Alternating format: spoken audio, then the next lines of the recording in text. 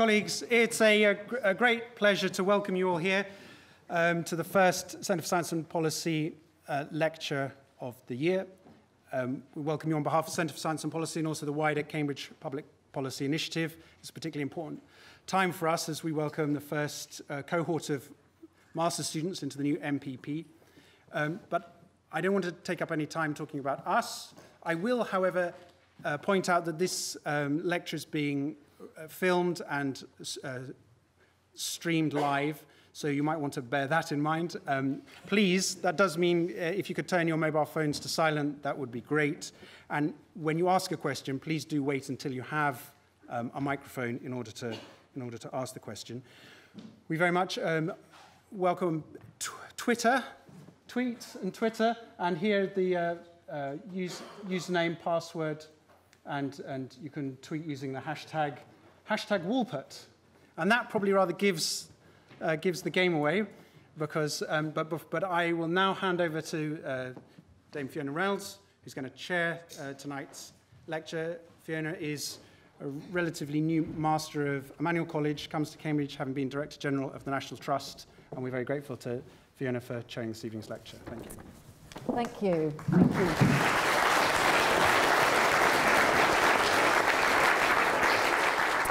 Well, thank you, Rob, and thank you for that warm introduction. It's a great pleasure to be here. I'm brand new in Cambridge, so this is a pleasure for me. It's my job to welcome you all and to introduce our speaker tonight, Sir Mark Walport, who may need no introduction, but just for the record, Sir Mark is the Chief Scientific Advisor to Her Majesty's Government and Head of the Government Office for Science. He came to that role from the Wellcome Trust, where he was director for 10 years. And before his role at the Wellcome Trust, he was Professor of Medicine and head of the Division of Medicine at Imperial College, London. He received a knighthood in the 2009 New Year's Honours List for services to medical research and was elected a Fellow of the Royal Society in 2011. And so, Mark, we're very delighted to have you here tonight to talk to us about energy and climate change challenges for science and policy. Thank you. Thank you very much indeed.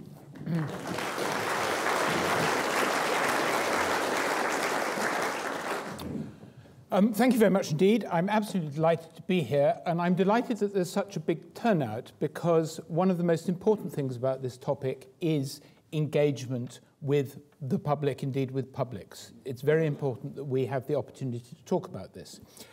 And my talk is really in three parts. Firstly, on the science, and the science of climate is a very difficult science. The second part of my talk is on communications. And in many ways, the communications is at least as difficult as the science to do well. And then the third part of my talk is on what is the hardest of all, which is on the policy choices that face each of us, both individually, as communities, as nations, and as the planet, the combined nations of the planet as a whole. So those are the three parts of the talk. So the scientific challenge is a complex one. It is actually observing, it's about understanding, it's about trying to predict the behavior of an immensely complicated system.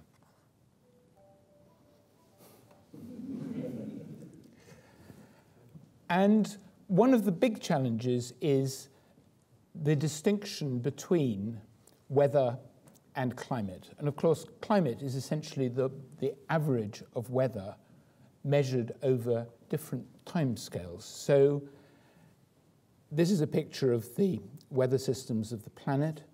And there are a number of important natural influences on the climate, and each of these operates on different timescales. And of course, the one that we are all entirely familiar with from our earliest age are the seasonal cycles. But then imposed on these are the cycles that take a number of years. So the El Niño and La Niña systems, which recur every few years. And then there are the multi-decadal cycles, which happens over 10s, 20s, 30 years. So ocean current changes, so the Pacific decadal oscillation. And that causes shifts in the climate every 20 to 30 years. Because, of course, the oceans are an enormous, gigantic, but but not unlimited heat source. And then there are the multi-century cycles. So there are changes in solar cycles. These range from the 11-year cycle between the sunspot minima and the maxima to the so-called Milankovitch cycles, which relate to the Earth's orbital parameters, and those are seen most obviously in the 100,000-year Ice Age cycles. And starting to look at the relationship between the temperature of the planet as a whole and some of these cycles, and I'm grateful to Eric Wolf, who's sitting in the second row for this slide, and the challenges of collecting these extraordinary cores from the Antarctic. But what the graph here shows is some of those very long time cycles, and the abscissa here is 800,000 years before the present. This doesn't come, as you'll see, right to the present. But you can see on the bottom the carbon dioxide concentration cycling very closely with the measured derived temperature measure from the ice cores. So a correlation over a very long period. But what has changed? And what has changed is that since the Industrial Revolution, the carbon dioxide levels measured in the atmosphere are now higher than at any time than they've ever been measured in the last 800,000 years, and are just touching the 400 parts per million. And that's happened over an extraordinarily short timescale. And you can see this is entirely out with anything that's happened before. Now, the observations of climate change are not simply based on a single or even multiple set of measures of a single parameter, in other words, the temperature of the atmosphere near the surface of the Earth. And this is from the Intergovernmental Panel on Climate Change report released just about 3 weeks ago. And of course, the reason for the timing of this lecture now is that the 5th IPCC report on the physical basis of climate change has just been released and is the most astounding piece of scientific meta-analysis. So I'm used to meta-analyses in medicines and the Cochrane Review, and it's a very powerful technique. But I don't think anything has ever been done in science quite on the scale of the IPCC meta-analysis. 259 lead authors from 39 countries, reviewing literally thousands of papers, and each of those papers published in the scientific literature with multiple referees. This is an extremely rigorous piece of work. And so this is all fairly basic physics. What one would expect to see as temperatures rise is reductions in glacier volume, rise in temperature over land, a reduction in snow cover, rise in the air temperature in other levels of the atmosphere, with water evaporating, an increase in water vapor in the atmosphere, reduction in the area of sea ice, changes in sea surface temperature and ocean heat content, and because of expansion of the water and release of snow from glaciers and other sources, a rise in the sea level. And these are all being seen. And so this, which is a very complicated graph, and I think quite difficult to see in the lighting conditions in this lecture theatre, but shows all of the trends. So at the top, you see the land surface area temperature from 4 different data sets, the tropospheric temperature from 7 data sets. Someone's signaling to reduce the light. I think if you can reduce the light a bit. The sea surface temperature here, rising. The marine air temperature, a couple of data sets. Sea level rising very consistently. The extent of summer Arctic sea ice extent. So all of those expected consequences of warming of the planet are being seen. So the measures of climate change are not based on a single data set. They're based on a whole set of essentially interrelated data sets. And of course, the challenge is untangling the different components of climate. So the annual cycles, the decadal cycles, the longer cycles. And this is how this has been achieved. Work, again, reported by the IPCC, where here are the collective measurements of temperature change. And then the various anomalies have been identified, so the various other factors that change. And we can see in the second panel down the solar component, the contribution. And you'll note, of course, that whilst the scales are different here, so the ordinate here is from 0.1 degree there, the ordinate on the total temperature change is 0.8 degrees centigrade. You can see that the volcanic component goes in the opposite direction. So volcanoes emit ash into the atmosphere, and that has a general cooling effect. You can see the internal variability, and this is mainly due to ocean currents cycles. And then at the bottom, you can see distilled from all of this the anthropogenic component to climate change. Now, one of the problems here, I think, is nomenclature.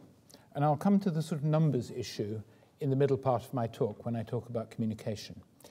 And the term warming probably doesn't really capture what's going on. What we're actually seeing is climate disruption. And of course, the warming is not an even phenomenon over the whole of the planet's surface. It varies in different parts. In some parts it's much more, and in others it's rather less.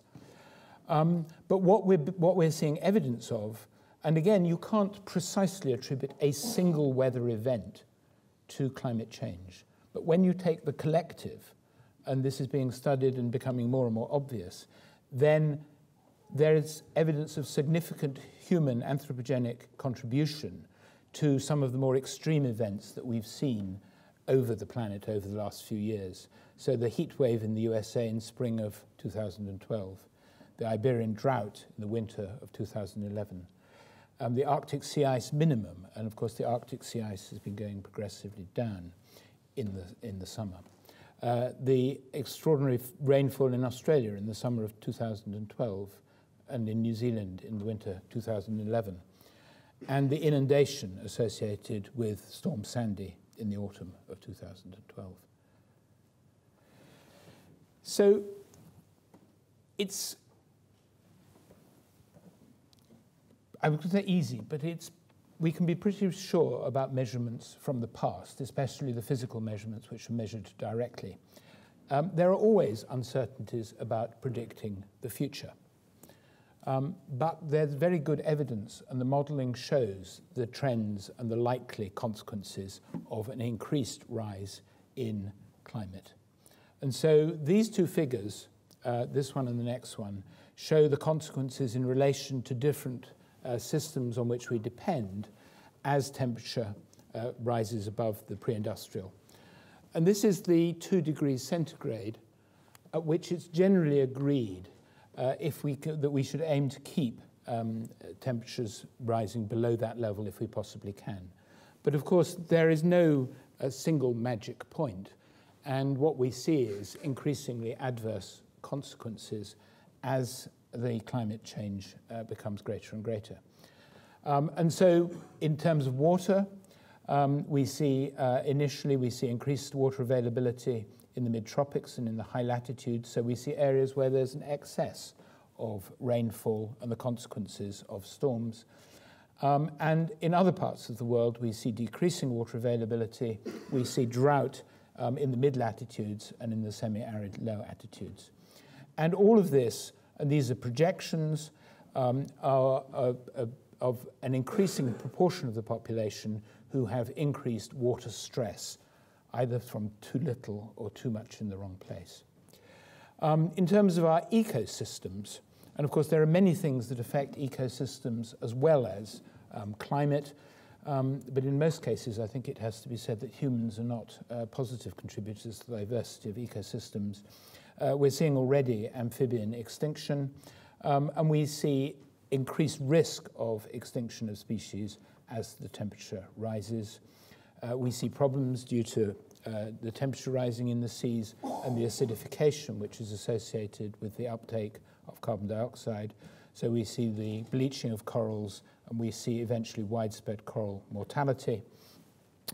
And there are obviously consequences in terms of species ranges, their migrations, the risk of wildfires.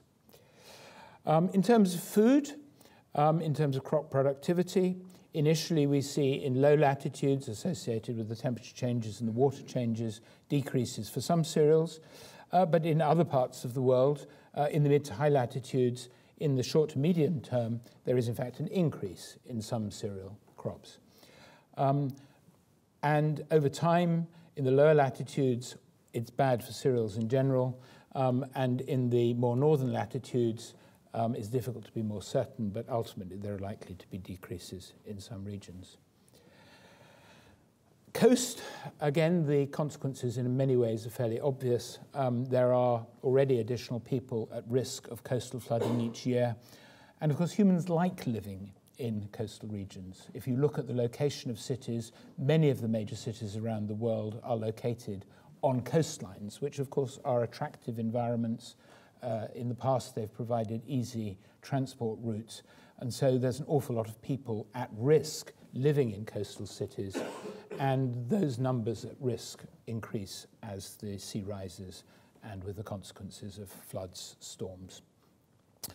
In terms of health, we see changes in the distribution of disease vectors, and we're already seeing evidence of that. And we see the challenges of heat waves, of floods, of droughts, of disasters in general, of extreme events. And then, ultimately, there are the potential for the major singular events, the potential, if we allow climate warming to go too far, for the loss of major ice sheet sources. None of this is precise prediction. You can't look into the future and know exactly what happens. But the trends are fairly clear. Now, I think that this is a figure which is new to the IPCC report on this time, which really sets out the issue fairly graphically and starkly. So on the abscissa here, we have the cumulative total carbon dioxide emissions, anthropogenic carbon emissions from 1850, and this is measured as gigatons of carbon. This is where we are now, roughly. And from the start of the Industrial Revolution until now, humans have been responsible for about 500 gigatons of carbon emissions into the atmosphere. The plot here is of, on the abscissa, the number of tons of gigatons of carbon emissions since 1850. And on the ordinate, we've got the estimate of the temperature anomaly relative to 1861. And you can see the relationship between them. There are quite wide confidence limits, but the direction of travel is fairly clear. And what you can see in the different colored scenarios are 4 of the representative pathways that the IPCC considered. So this one here is the pattern of emissions, and you can see this is now years, and this is annual carbon emissions. This is the one that stands the best chance of keeping the planet within a 2-degree rise. And that essentially gives us, from now, another 500 gigatons of carbon, so hence the trillion-ton target. And you could view this in a way as a budget of 500 gigatons of carbon. You can see then each of the subsequent scenarios where this one is essentially a business as usual carbon emission. And you can see if we carry on in the same way as we have been, then by 2100, the temperature anomaly relative to the late 19th century is somewhere around 4.5 degrees centigrade, with quite wide confidence limits, but nevertheless, you can see, and then the yellow line, which is an intermediate scenario, would give us a carbon budget of another trillion tons, essentially, and would take us up to about somewhere between 2.5 and 3.5 degrees centigrade of temperature anomaly. And I think that's quite a clear way of expressing the potential and what will happen if we carry on. So that's the science. It's gone through the most rigorous meta-analysis. Almost every word of the summary report for policymakers was argued over and discussed. And for anyone that's interested, I thoroughly recommend this. This is the IPCC report on 1.5 sides. It's a masterly document. And I always think that if you are going to be able to communicate in the most effective way, then you're better to try and communicate in 2 sides than in 200. But every variant is available, and if you want to read every single one of the background papers that the IPCC looked at, you're welcome to do that as well. So there's the 1.5-page version, which is very nicely written, and then the longer version. Now, I want to turn to the communications challenge. And I think the real point I want to make is that we are faced in 2013 with a series of huge policy challenges. And they're difficult policy challenges, and that's why meetings like this are so important, because they offer the opportunity to debate some of those policy challenges. But there has been a tendency, I think, for some people who don't like the idea that there are these policy challenges to say the best way we don't need to think about them is by pretending that the science is either not there or is wrong. And I think that is entirely the wrong approach.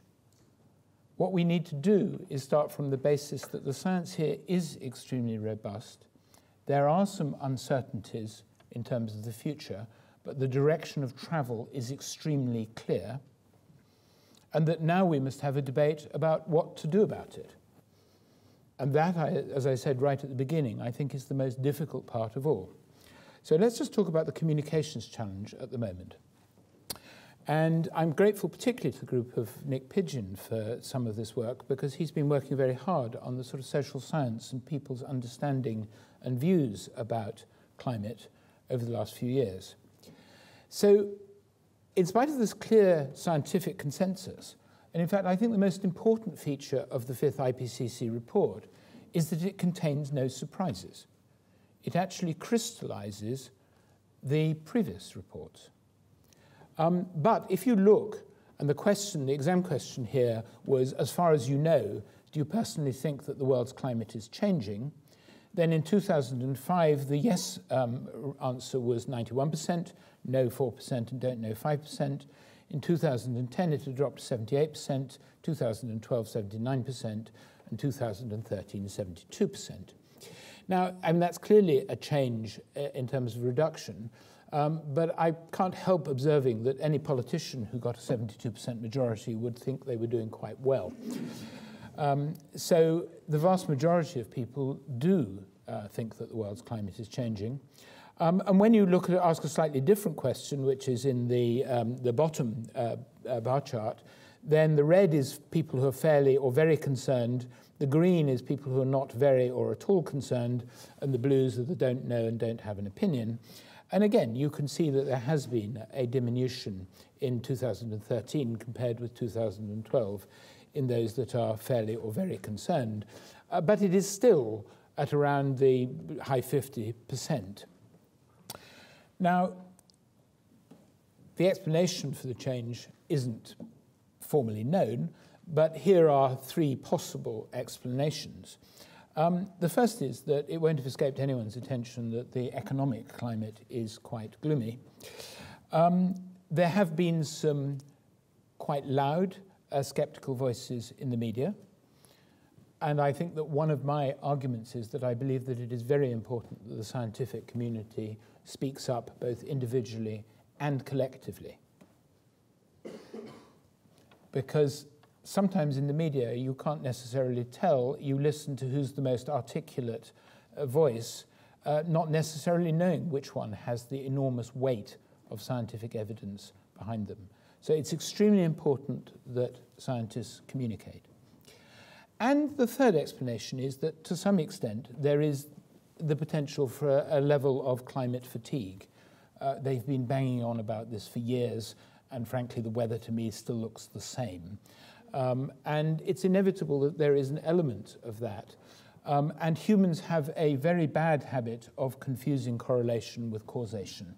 And that's a problem in so many different walks of life, that two events associated with each other in the same time, a causal link is therefore placed between them. And that was one of the issues with the MMR vaccine, but that's a different talk altogether. My second point is that we have to be better at communicating complex information. And frankly, showing slides like this isn't going to help anyone. And I think one of our challenges is not to communicate in impossible jargon. So the other week I was invited to give a talk at the opening of a meeting on negative emissions. Now, you know, I ask you, what's a negative emission? It's really hoovering up greenhouse gases, but we have to be clear in our terminology.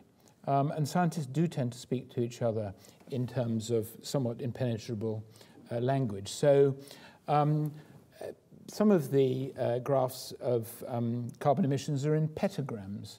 Well, you know, what's a petagram? Who's really got an image of what a petagram is? A gigaton. Even that, I think, isn't a very meaningful term to most people. 1 billion tons, that's getting better. 1,000 million tons, I think people are starting to get a good idea of what that means. Express it in sacks of coal. You know, how many times do you fill this lecture theatre? You start getting better imagery. I think we've got to get better, and I think we've got a problem with what I would characterize as the large number problem and the small number problem. And I think people have a difficulty grasping both large numbers and small numbers. So 10 gigatons is a very difficult quantity to grasp. And equally, 0.9 degrees centigrade of warming since 1901 doesn't seem like very much. But the point, of course, is that it is not evenly distributed, and it is associated with increased energy in the atmosphere. It is associated with climate disruption. And so I think we've got to think very carefully about the clarity with which we present the information. And that's my point, really, about the large numbers and the small numbers. You know, how do we get the idea over of the enormous amount of carbon that's being emitted? And in the case of the sea level changes, 3 millimeters per year doesn't sound like very much. But cumulatively, that's enormously important. So that takes me to the third part of my talk, which is the policy challenge. How do we respond to the risks? And the challenge, of course, is that in spite of all we know, carbon dioxide emissions from human activities continue to rise, and also, of course, the emissions of other greenhouse gases as well. And this is looking since the Industrial Revolution at coal, oil, gas, and cement, which are the major anthropogenic contributions to carbon in the atmosphere. And people sometimes say, well, why can't we wait? But the challenge is that carbon dioxide has a very long half-time once it's in the atmosphere. And so these are two different pulses of carbon dioxide modeled into the atmosphere. And you can see that for putting 100 gigatons of carbon dioxide into the atmosphere, you can see there's a fairly rapid clearance of about half of it over a period of 10 to 20 years. But you can see after that, there's a very long persistence of the remainder. And this is modeling a much, excuse me, a much larger pulse of carbon dioxide. So once carbon dioxide is up there, it takes a long time to come down again. The other discussion, of course, is how we divvy this up between nations. And this is one of the biggest and hardest policy challenges of all. So this is a map of the world where the size of the country excuse me, is related to the proportion of carbon emissions. And you can see on this map that the United Kingdom is a wee bit bloated, and it accounts probably for somewhere between 1% and 2% of carbon emissions.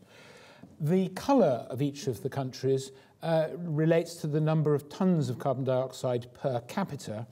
And so you can see that although, for example, Australia is small in terms of the total, Nevertheless, per capita, it's one of the major contributors to carbon emissions. That's because, of course, Australia has a relatively small population for a very large landmass, and you can see the rest of the map yourself. But you can see that although the UK isn't amongst the highest carbon emissions, it's still higher than in China and India. But what about if you take a historical view of our contributions?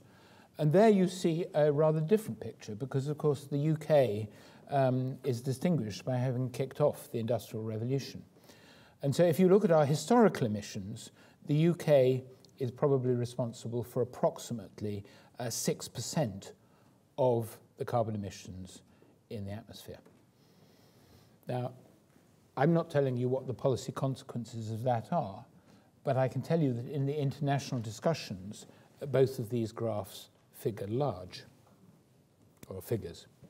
So what are the policy responses? And this is where I think we have to have a completely open discussion, where scientists certainly do not have the monopoly of wisdom, and where the politicians whom we all elect have the difficult task of working out what to do. But I vividly remember, just before I started my job, listening to John Holdren giving a lecture at Imperial College on climate. And he, I think, rightly said, we have basically three choices. We can mitigate climate change by changing our ways of delivering power and by reducing our consumption.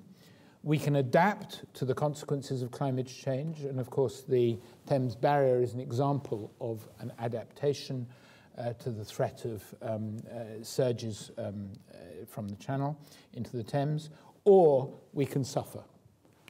And the reality is, of course, that we're going to have to do all three, but I think probably most of us would feel that we need to optimize the ratio between these. But there is a point of view that says we shouldn't do anything about it, we'll just see what happens.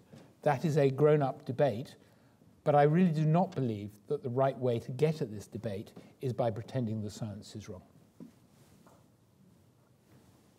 So what do the policymakers need to understand?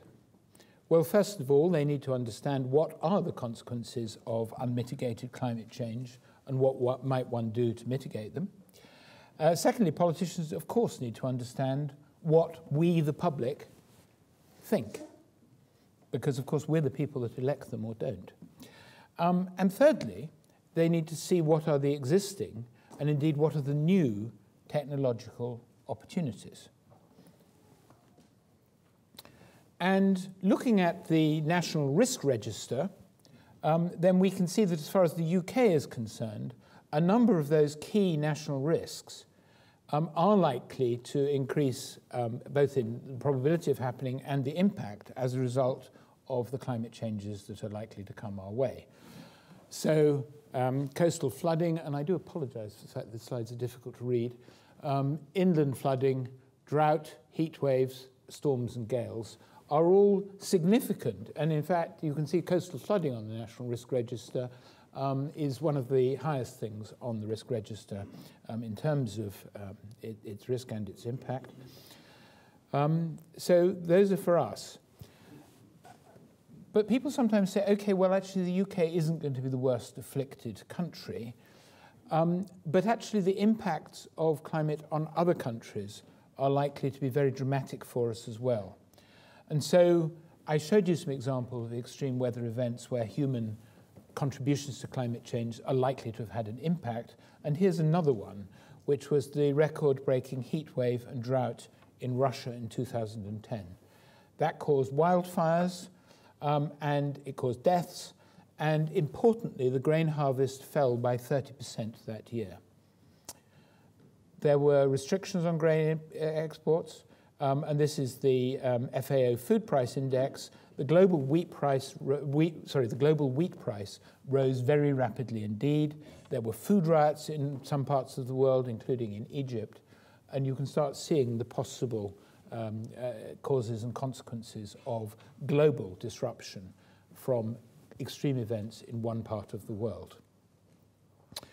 And so the risks from climate disruption in other parts of the world may be just as significant for the UK as any direct impact on our climate. We are frankly part of a highly interdependent global economic system.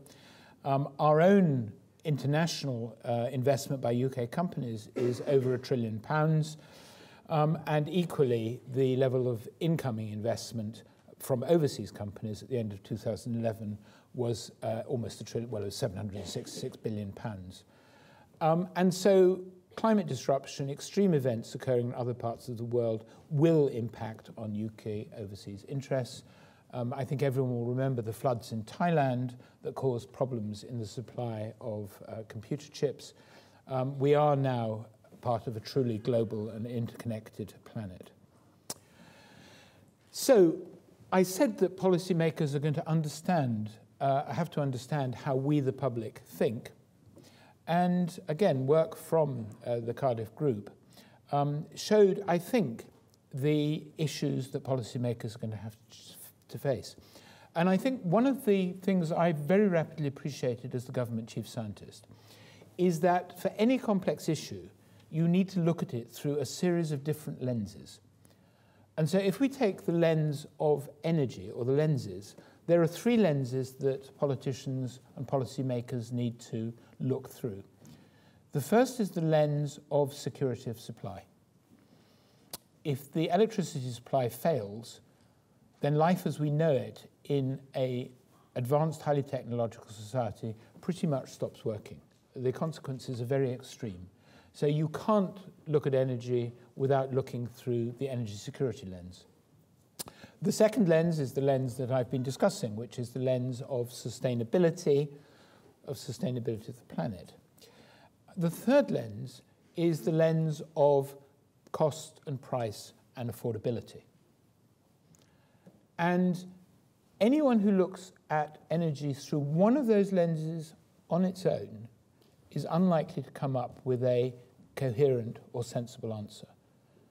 And almost everywhere I look in terms of the policy advice, science is a very, very important part of the advice to politicians, but it's not the only part of the advice. And understanding those lenses, and the interesting thing is that when Nick Pidgeon did his work on the policy challenge, then you could see those three lenses coming out from the view of the public. So on the top right, you can see that 74% of respondents are very or fairly concerned about climate change. 79% believe the UK should reduce its use of fossil fuels. And that's a 2013 survey. So a very high recognition that actually climate change is an issue and that we should worry about fossil fuels. Then 82% in the bottom right of the British public have strong concerns about the UK becoming too dependent on energy from other countries, concerned about having no alternatives in place when fossil fuels run out, and the possibility of a national petrol shortage and frequent power cuts. So there's the security of supply lens. And finally, 83% of respondents fairly or very concerned that in the next 10 to 20 years, electricity and gas will become unaffordable for them. So the public identify the lenses very straightforwardly, and those are the lenses that energy policy has got to be passed through. And these are the sort of values around energy and the environment. So you can divide them into sort of two broad areas: reducing the use of finite resources, so avoiding waste, being efficient, capturing opportunities, protecting the environment, the concept of naturalness and nature. It's very important to understand the values of the public if you want to understand when people are protesting about something. It may be this very complex set of values that underlie the views. The very strong concept of social justice, of fairness, of honesty, of transparency, of having some kind of long-term view, the long-term trajectory, the thing that everything is interconnected, and a long-term view that we should be living better, improvement and quality. And then, of course, the issues of availability and affordability, of reliability, of safety, and then the real importance to people of autonomy and freedom, of the feeling of choice and control. This is the value set in which people are developing their views about climate. And unless we understand these, and are able to respond to them, again, we're not going to have the best debate. Now, decarbonisation, of course, can bring many co-benefits. And China, of course, is taking climate very, very seriously at the moment. And many of us would have seen the images or indeed been to Beijing and seen the appalling quality of the air. And that is a very powerful driver for action. And so decarbonisation can bring many co-benefits for health. It should be able to improve energy security, reduce pollution, improve health outcomes. You know, in my own area, many people around the world still burn fuel, biological fuel essentially, very inefficiently on open hearths. They have terrible lung disease, terrible pollution. They have actually, because they burn in an open environment, they have burns. Efficient stoves are good for the health, they're good for the planet. Reduce fossil fuel import deals if we can develop our own energy systems, reduce risk of energy-related water stress. So there are many co-benefits, but we should be very clear about what are the real ones. This is a slide, this is just a tool that I commend to you. It's developed by David Mackay, who many of you in this audience will know because, of course, he's Regius Professor of Engineering in Cambridge, but he's also the Chief Scientist at the Department of Energy and Climate Change. And this, and the web address is on the top of the slide, is a way of analysing pathways to the UK commitment to reduce our carbon emissions by 80% by the year 2050. And what you can see are, these are the various different energy sources, and then you can basically adjust how we use our transport, how we warm our homes. So these are all consumption sites. You can view different energy-intensive industry. You can then play with different sources of energy, offshore wind, onshore wind, tidal and wave. And by fiddling with these, you can really get an idea yourself of how much of these different activities you need in order to achieve those targets. So it's an extremely good engagement tool. It's an engagement tool for policymakers. It's an engagement tool for all of us. There, in fact, is a version for younger people. And the interesting thing is that this is being picked up worldwide. So there is a Chinese version of the 2050 calculator for any of you that read Mandarin. It's available on openly on a website in China. This tool is being picked up and used by policymakers throughout the world. And indeed, DEC have now started the development of a global 2050 pathway analyzer. And this is another way of looking at the challenges. So here are 4 exemplar scenarios, each of which would meet the UK's legislated emissions reduction targets. Now, these are exemplars, and of course there is the opportunity to mix and match between them. There isn't any single right answer. But what they're quite useful for is showing some of the scale of the challenge. And I'm not going to go through these in detail, but I'm just going to sort of pick out a few points just to show some of the technological challenges that they offer us. So in all of these scenarios, you have 33 gigawatts of nuclear, and we have 10 installed at the moment, 16 gigawatts. In this higher nuclear, less efficient strategy, we have 75 gigawatts of nuclear energy. In 3 of them, we've got, or in 4 of them, we've got carbon capture and storage, varying from capturing from 28 gigawatts or 40 gigawatts in this one.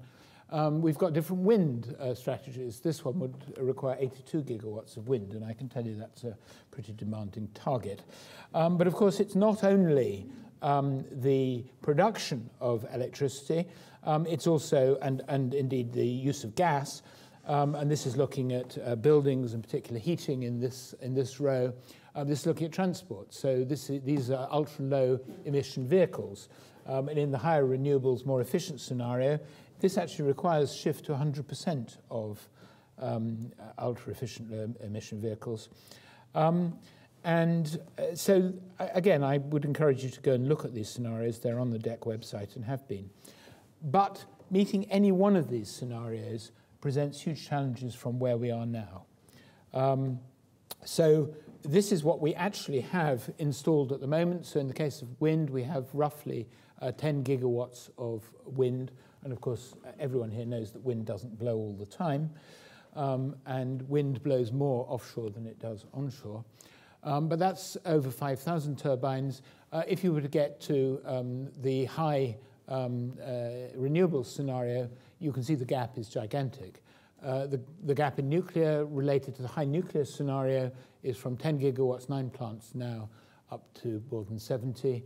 And of course, in case of the high carbon capture and storage scenario, well, the installed CCS is 0 at the moment. So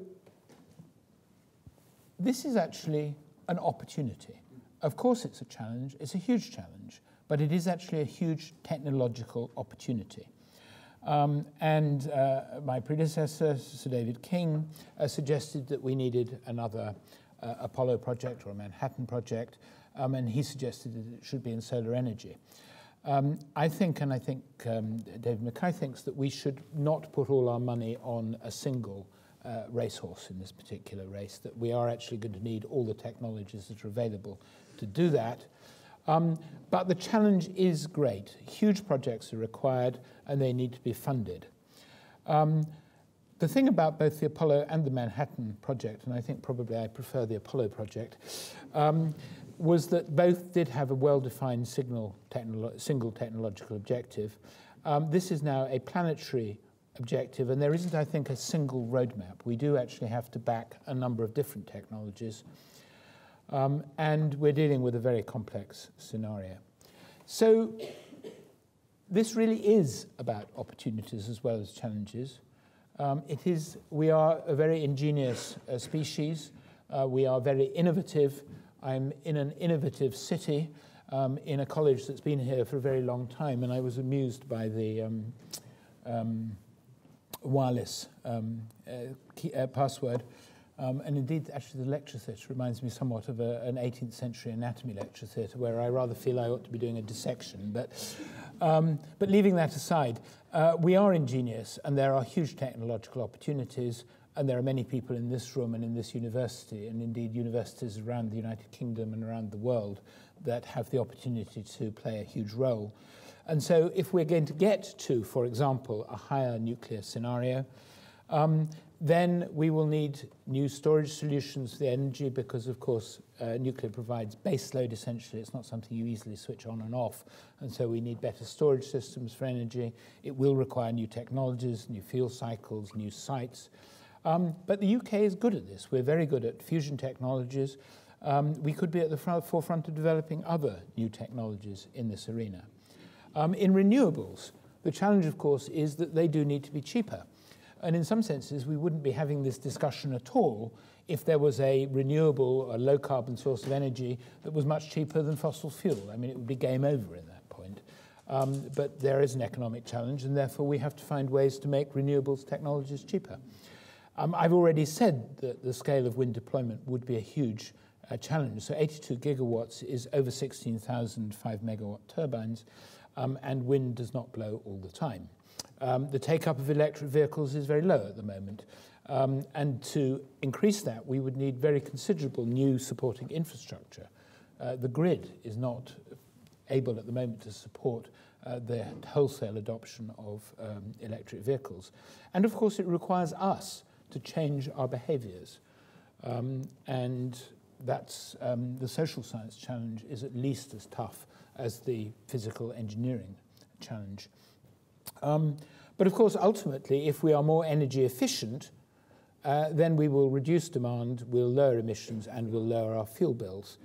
And again, thinking of the economy, and politicians quite rightly worry about our economy, then the UK is at the forefront of research in a number of these areas, including work on offshore, on wind turbines, and indeed in the science of next generation solar, where indeed Cambridge University, where I am at the moment, or we all are, is very good at this science. Carbon capture and storage. At full scale, this is not proven so far. And of course, thinking about the large-scale use of bioenergy, again, there are concerns about land use, about sustainability relating to a high bioenergy scenario as well. But of course, if we could become good at carbon capture and storage and sequestering it properly, then that would be of global interest, because of course it would allow fossil fuels to continue as part of our energy mix. And again, if we were able to do this, this would be good for our economy. And of course, we're one of the small number of countries in the world that has got a full-scale test planned. And obviously the combination of bioenergy with CCS could actually reduce net emissions. But the real point of that is to illustrate that there are many, many technological opportunities. But I end really with this slightly emotive slide, which says that whichever policy adoptions are adopted, there will be a cost. And I worry somewhat about applying the sort of economist discount rate. I think the sort of discount rate question really is what price a grandchild. Thank you for your attention.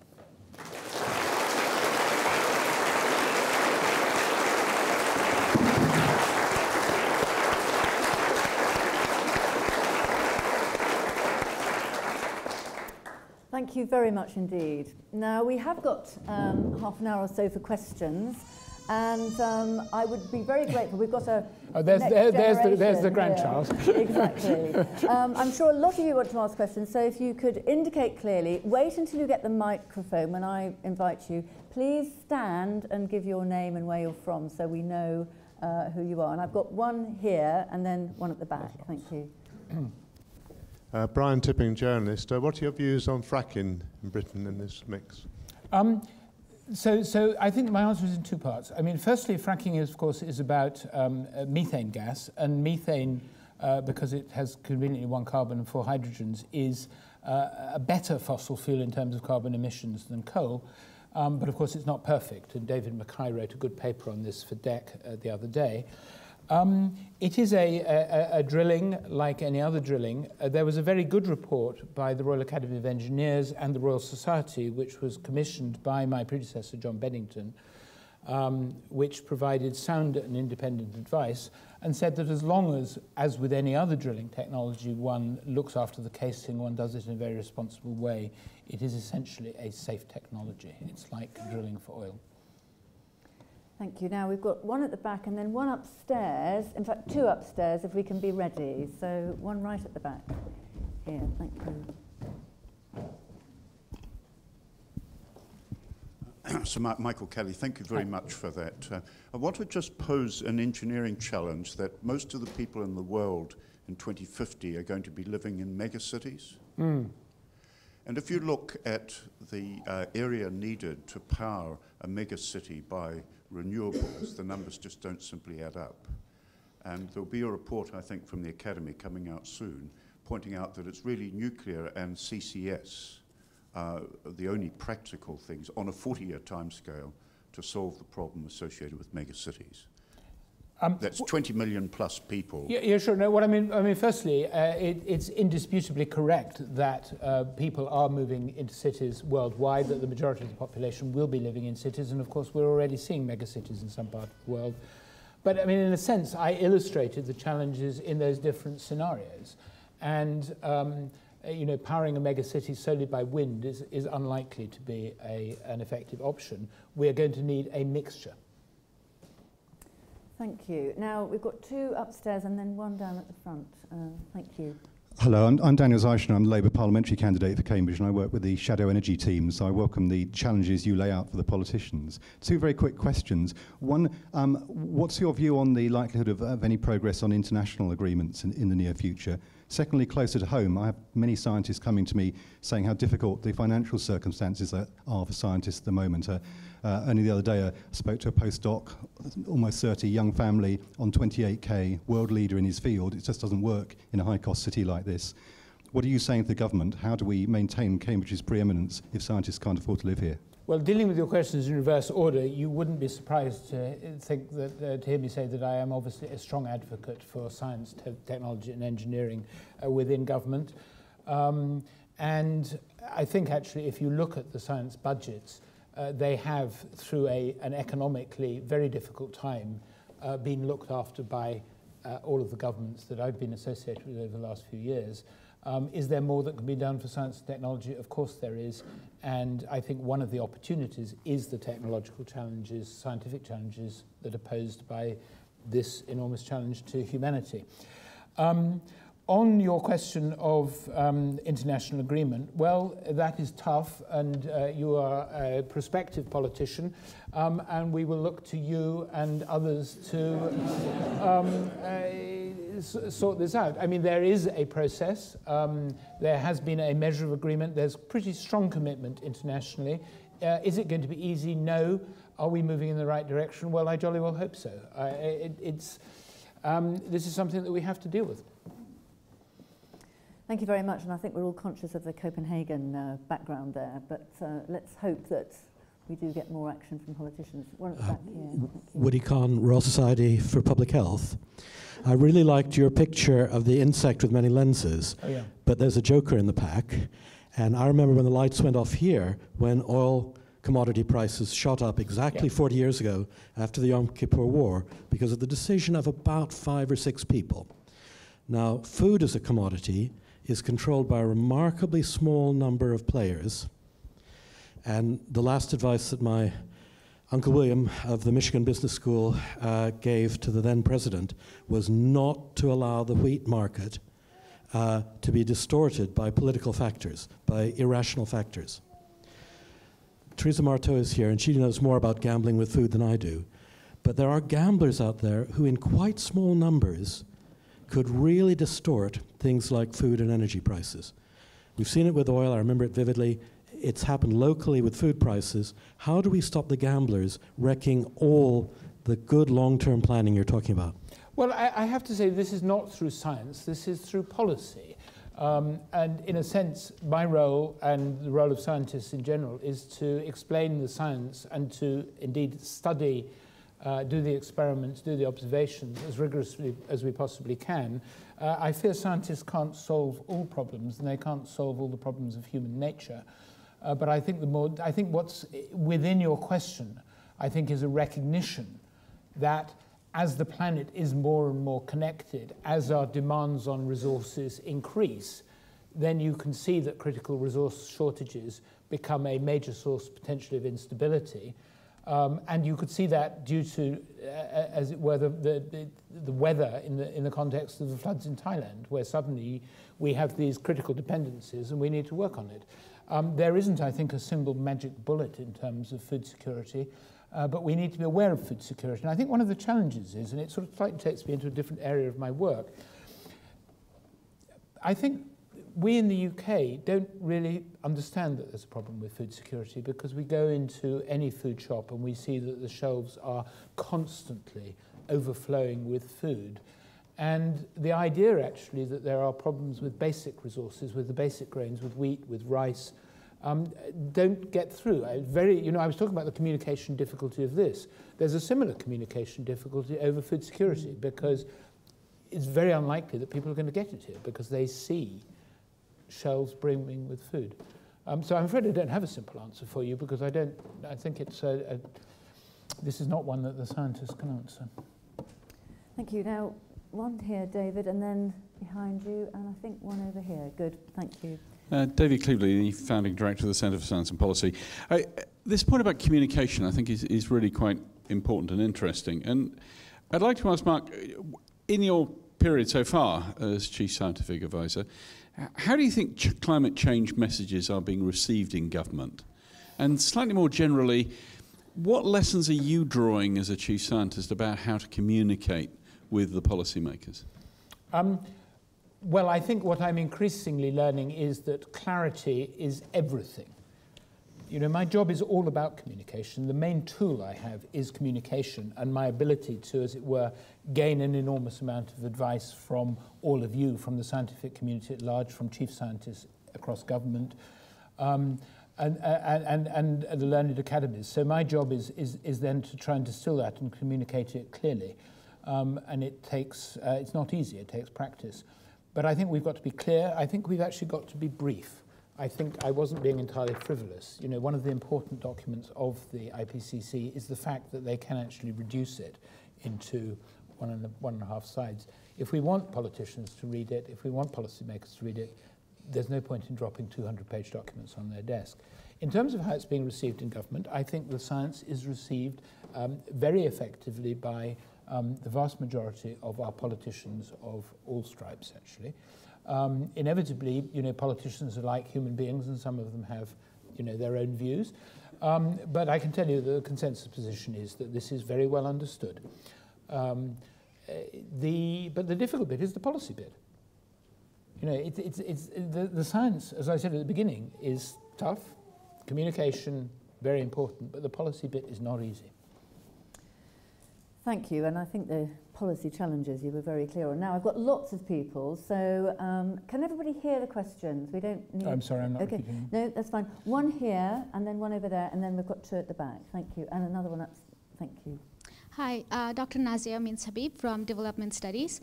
My question is twofold, and they're related. So I'm wondering, what do you think is the role of agrobiotechnology to answer renewable energy, specifically for biofuels and food security?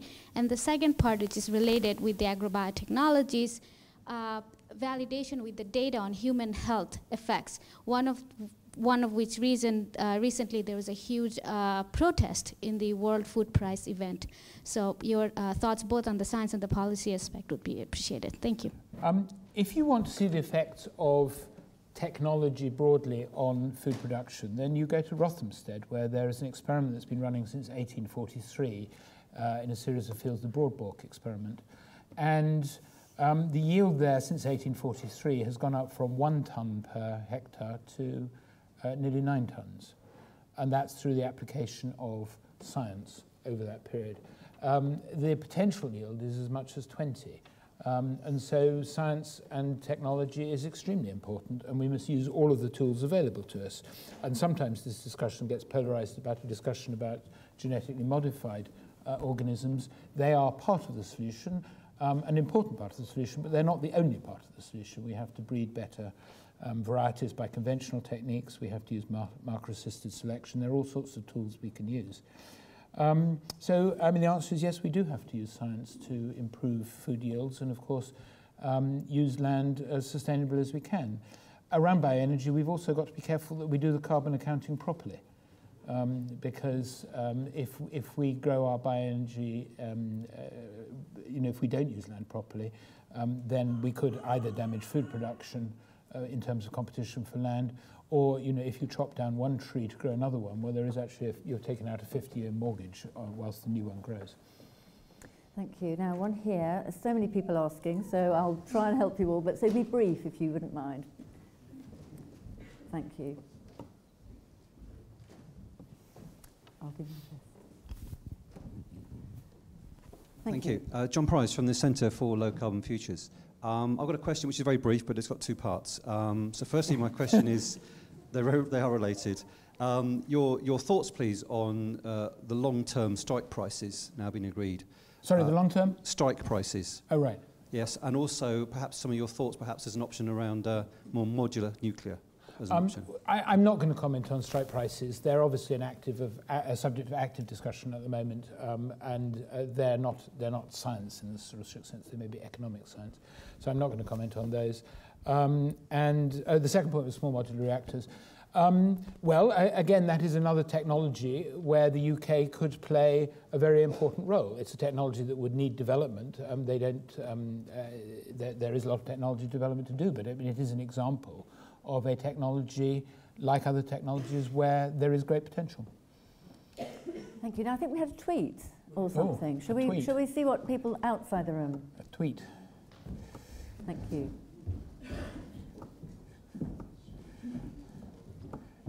I suppose at least... Thank you. In not more than how many characters? 220? Yeah, this is brief. There's been quite a lot of commentary on various aspects of this, often picking up, strands and going off. One question that's come up from several people is that your talk started off with quite a lot of concentration on extreme events. I'm now paraphrasing questions put by others, not me. And yet the recent IPCC report placed less confidence in the prediction of increasing extreme weather events. My response there is that actually, of course, the report on impact is coming. This is the report on the physical science. But the answer is that we are beginning to observe extreme events. Thank you. Now, there was one upstairs a while ago, thank you. And then we'll come right to the front here, thank you. Hello, thank you. My name's Samir Doshi. I'm one of the underpaid postdocs here at the university, which I'm very glad was pointed out. In your talk, you referenced the declining public opinion and support for climate policy since the last IPCC report. And we can also see that with political opinion for policy support. I'm wondering, what is the change in terms of the strategy for communications? What lessons have you learned from the previous report? Because a lot of the recommendations that you're giving were recommendations that we also heard 6 years ago. On communications, the answer is that we have to communicate more. We have to use all of the channels of communication. We have to get better at it. Scientists have to get out of it. You know, as postdocs, you have to get out of your lab a bit more to communicate. But there's another point which I often make, and I haven't had the chance to so far, which is that this is not... So my PhD supervisor, Peter Lachman, who a number of people in this audience will know, used to sort of distinguish questions as to polable or non-polable. And by polable, he meant those you can vote on. At the end of the day, there is actually a correct answer as to whether humans are causing anthropogenic warming of the climate. This isn't something you could vote on. There is actually a right answer. And so ultimately, you know, you're entitled to your own opinions, but not your own truths. That's the sort of Moynihan quote. There is actually a right answer here. And I just think that we have to communicate more effectively. Thank you. A challenge. There now, isn't a magic bullet. Right at the front, and then we had two at back left, if we could get ready for those. Lots of people asking, I know. Teresa Marto, psychologist. Mark, delighted to see that behaviour change, you've got that on your slide, and we need more behavioural science so that we can develop that embryonic discipline that's going to be partially key to this major challenge. I wanted to ask you a question, though. You have a unique position, having been the director of the Wellcome Trust, and you remember what I think was a landmark series of the Lancet in 2009, which Wellcome part funded, which was exploring the health co-benefits of a lot of changes, and you've alluded to some of them already, so thinking about transport and also thinking about food production and distribution, and can have enormous benefits on health, thinking about non-communicable diseases and diabetes. From the outside, I don't see DH, DEC and Treasury making much of that sort of joined up policy. I don't know what it looks like from the inside. One of my key jobs is joining up between departments, and actually we have a subgroup of chief scientists who have an interest in energy and climate, who are working together very effectively. On behaviour change, Teresa, please give us the magic bullet to change our behaviour. So it's definitely a subject that's very worthy of investigation, but it's one of the most difficult and, dare I say, potentially intractable areas of science. And so, yes, of course, it would be lovely if we could all find the mechanism to get on bicycles tomorrow to really adopt the strategy which would be good for our health and would be good for the planet as well. And of course, you will remember that the example I picked to illustrate a health benefit was one that came out of that Lancet report. So I did remember it. There is a huge, huge issue, isn't there, around behaviour change and engaging people. Now, there were two at the back and one at the back right, and then we'll come to you. So two hands at the back, thank you. Yeah, thank you. Oh, with the baby, welcome. Wanting to make her point. It's Emily Shopper and Genevieve. I wanted to come back to the communications question. Yeah. Compelling communication is a non-trivial activity. It's both, in a sense, a science, an art form in terms of creatively thinking how best to do that communication, and a science in terms of measuring what works well or not in different to different audiences. Who do you think ought to be responsible for taking on that challenge? Is it down to individual scientists? Is it down to institutions to put more effort in terms of trying to achieve that? Groups of institutions? No, it's clearly important, but if you just put it out there without sort of tapping somebody to actually do it, will it get done? Well, I mean, I think in a sense we need a concordat, actually, because it is a collective responsibility. It must be the responsibility of individual scientists. Science isn't finished until it's communicated. Scientists have a sort of slight habit of believing that the communication that finishes their science is their academic paper. And actually, scientists are quite good at writing learned reviews for each other. I think scientists probably need to be better at writing more clearly for a public at large. And actually, I think communicating a public at large might improve their scientific communication to each other as well, frankly. So I think journals need to get better at this. I was interviewed by the editor of Science yesterday, and I discussed what science might do. It's something universities must encourage. But I think, you know, on the sort of the issue of the voices that we hear out there, when people write arrant nonsense, then I think it's the job of the scientific community to write rebuttals quickly and effectively. And not to write those rebuttals in learned journals which aren't going to be read by anyone else. Point. Now, one more at the back here, and then we'll go to the back right. Thank you. Hi, my name's Nick Collings. I'm from the engineering department here. A comment first. I recall when I was starting my undergraduate course in engineering at another university. You'll see why I say another university in a moment. The prospectus says the function of an engineer is to subjugate nature to man's needs. And of course, nobody blinked an eyelid. Of course, now the mission statement we have here is engineering solving man's biggest challenges, which is mankind, of course, as man has become mankind, which is a bit more PC, I guess, as well. But the question I really want to ask is, you know, firstly, humility. Most of the problems we've got are because of engineering and science. You know, and now we've flipped over and we're going to try and solve them. But do you think anything will really happen unless people are persuaded to vote for a lower standard of living? I think, well, so the question is, and it turns on Teresa's question, actually, which is whether it is a lower standard of living to live in a more sustainable way. And I think that's actually a different debate. So I think if we simply put it on a low to high scale, we're probably not having the right debate. It is actually about living in a more sustainable fashion, and actually it's likely that that would be more healthy. In other words, we would frankly all be more healthy if we did eat less and somewhat differently. So I think I sort of slightly reject the question. And on engineers, engineers are wonderful, but I think nature will eventually subjugate the engineers, not the other way around. Let's hope so. Right, can we have your question? Thank you.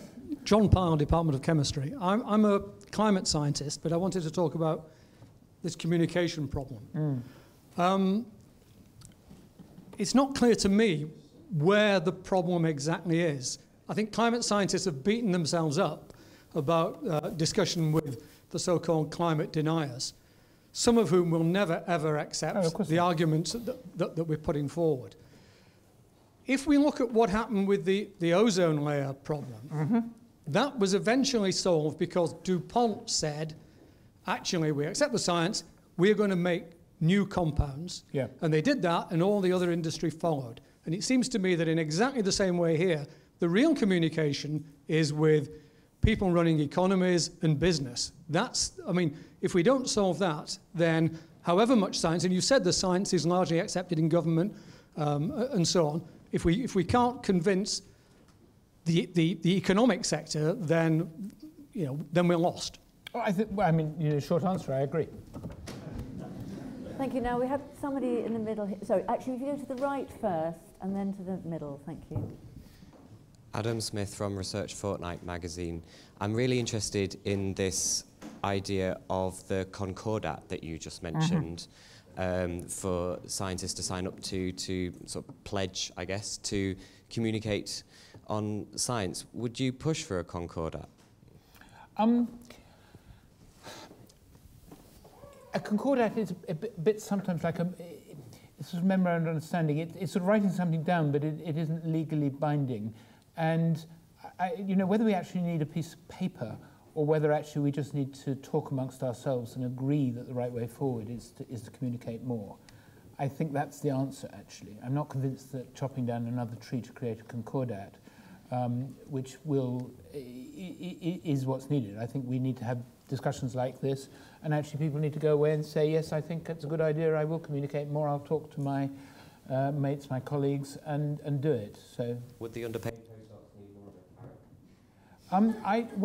yeah, that's an interesting question. I think that comes down to a rounded view by those, and I was a funder until recently, I think funders do take a rounded view on the different qualities that are needed in postdocs, and actually those postdocs that communicate well, I can tell you, do better in science. Because actually, you know, good communication is sort of correlated. If you can communicate your science well, it's likely to specialist audiences, it's likely you're going to be able to do it to general audiences. And so, you know, people who are good at one form of communication are often good at another. And anything that gets scientists writing better, and I would imagine you would endorse that from Research Fortnight, has got to be a good thing. So actually, I think communicating well is actually one of the... in fact, the last time I lectured in this lecture theatre, it was to a group of PhD students and postdocs, and it was about careers. And the point I made then is that the qualities that are needed in a scientist, an engineer, a technologist, are that you need to be numerate, and you need to be able to do the experiments, you need to understand evidence, and you need to be a good communicator as well. And you know, with those skills, the world is your oyster. So I just think communication is an intrinsic skill. And should we perhaps put more effort into teaching people communication? Well, I think we should. And I think that's everything from oral, visual, and verbal presentations. Thank you, very clear. Right, this gentleman here, and then we'll go to the front, and then back to the back left, and then I think we'll be beginning to draw to a close. Thank you. John Todd, one of the underpaid professors here. Oh, my heart. This is a man who has been funded by the Wellcome Trust to, not quite petter pounds, but... Wait to hear the next bit. That was a really enjoyable talk, thank you, and great talk. You were very successful at the Wellcome Trust. You're a man used to success. What's the single major barrier that you have, or that you think you might have, to your success in this job? That's a very good question. And I think I don't think it's a barrier, but I think it's a reality. I think it's got to be a recognition of the multiple lenses point.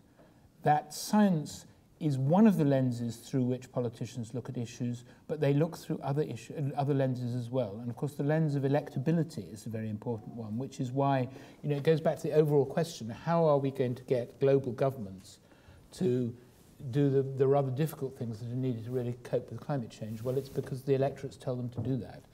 And so I just think I have to recognise that there are limitations to what science advice and government can achieve.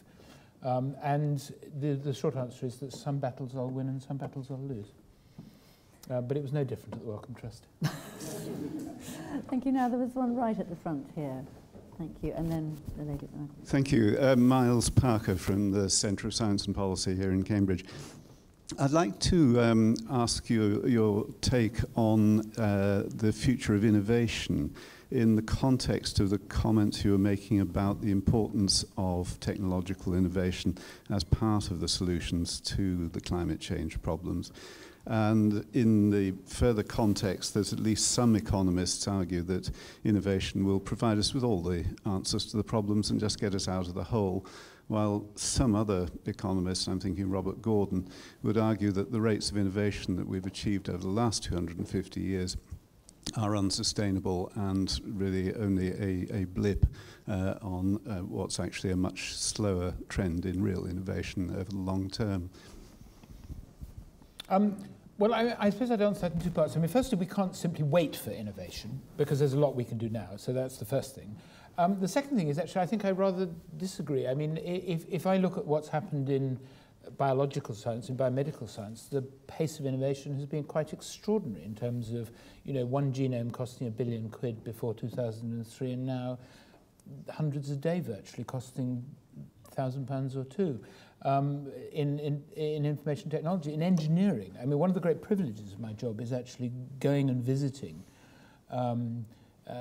academia, industry, and I just see extraordinary sort of jaw-dropping things almost every day. So I don't fear for our innovative creativity, but it does cost money, it does take effort, and you know, part of my job is trying to optimize the policy environment by acting as a link between industry, academia and government, and that's actually what I was doing all day today around Cambridge.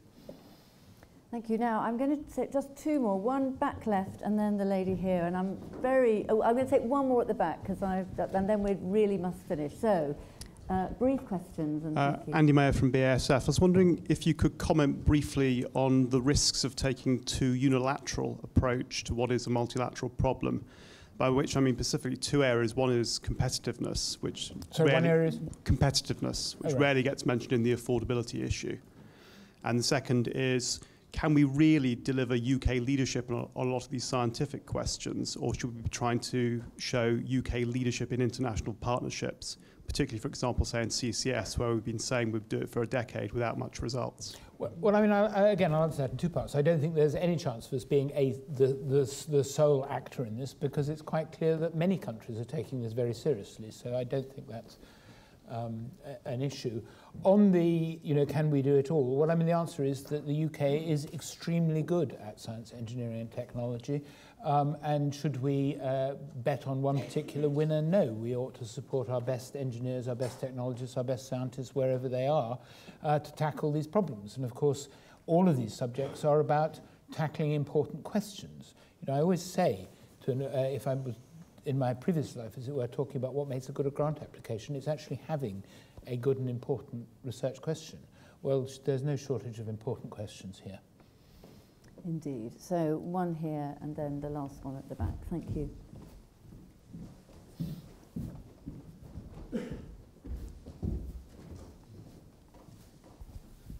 Claire Simpson, the Department of Biochemistry. So we've been talking a lot about, well, you've been talking a lot about the fact that it's important for scientists to communicate with lots of other people and blah, blah, blah, but scientists have a lot of stuff to do every day. It's not easy to kind of find the time to do that extra thing. So do you think there should be more funding opportunities available, for instance, from the Wellcome Trust and from Biochemical Society, to actually push scientists into those sort of positions of more influence, like in the media, into policy, into politics, which do seem to be often, maybe this is a stereotype, saturated by maybe arts people rather than, scientists? Well, I'm certainly not going to comment on Wellcome Trust funding, having stepped down as the director. But I mean, the answer is it's not about pushing scientists in. Actually, scientists who are good communicators get pulled into this very quickly, because actually there aren't enough doing it. Is it something that absolutely every scientist should be doing? Well, some are going to be more gifted at it than others. Although I do think it's not something that's entirely innate. It can be taught. There are funding opportunities. There are increasing funding opportunities for public engagement. There are pairing schemes between, I think, the Royal Society, for example, and parliamentarians. There are a lot of opportunities. People need to take them up. Thank you. And our last question from the back. Thank you. From the very back. Hi, thank you. I wanted you to talk a bit more about seeing this as an opportunity, climate change as an opportunity, because you put up the slide about the Apollo project and the Manhattan Project, but those were technological advances that came out of an antagonistic political climate. Yeah. And how do you see, hopefully, a more positive political climate spurring on new innovation? Well, I suppose that, at a flippant level, one can see the world with a cup half full or half empty, and I think it's better to look, I'm a half full person. It is perfectly true that some of the major science and technological challenges have been dealt with by unpleasant crises, in other words, war, and war has been a highly undesirable but important driver for technological advance, and we've seen this for a very long time. The question, I think, is whether society and policymakers view this as a sufficiently important challenge to devote the resources that are really needed to it. I believe it is a significant challenge, and I think we need to devote huge resources to it. Thank you. Well, I wonder if I can ask you to join me in thanking Sir Mark Walport. I think you gave us a real sense, not only of the science, but also of the communications and policy challenges. And I think the very strong message we'll all have taken away is the sense that there are both opportunities and threats, but also a need to spread innovation, technology, and indeed to give ourselves choices for the future. I think it's been very interesting actually how much of the discussion tonight has been around communication, and both a worry about how communication is possible, and perhaps also a little bit about listening skills, but also a sense about how important it is for us to engage with the public in terms that they can understand and the behavioural challenges there. So I think you've left all of us in this room and many people at the cutting edge of many of these arguments, both in research and communication, with a sense that we have to communicate, we have to support the challenges that you've outlined, but that we also need our politicians to listen